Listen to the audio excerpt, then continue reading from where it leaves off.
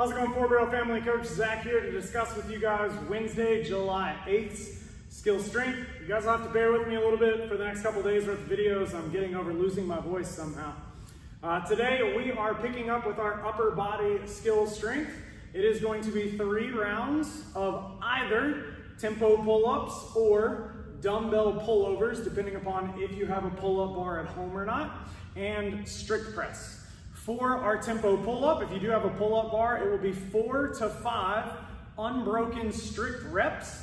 The tempo will be a 3-second hold at the top, chin over the bar, squeezing those elbows down to the ground, and then a 3-second eccentric or down motion of that pull-up. So it's gonna look very similar to last week's. The only difference is the tempo is a little less, and we're not gonna have to hold at the bottom.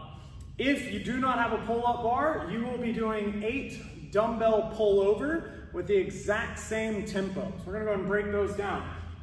Remember, on that dumbbell pullover, our feet are gonna be tucked up by our butt. We are focusing on keeping that low back pressed into the ground and keeping those arms nice and straight.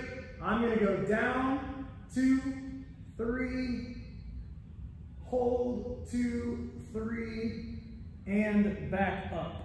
All right, one more time, down, 2, 3, hold, 2, 3, and back up.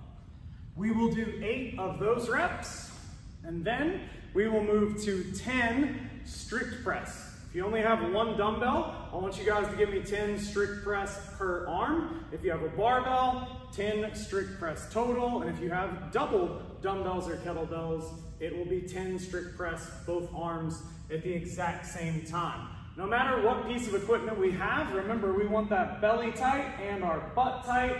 We're looking for wrist, elbow, shoulder, and hip all to be nice and locked out. And as best we can, get that bicep in line with that ear.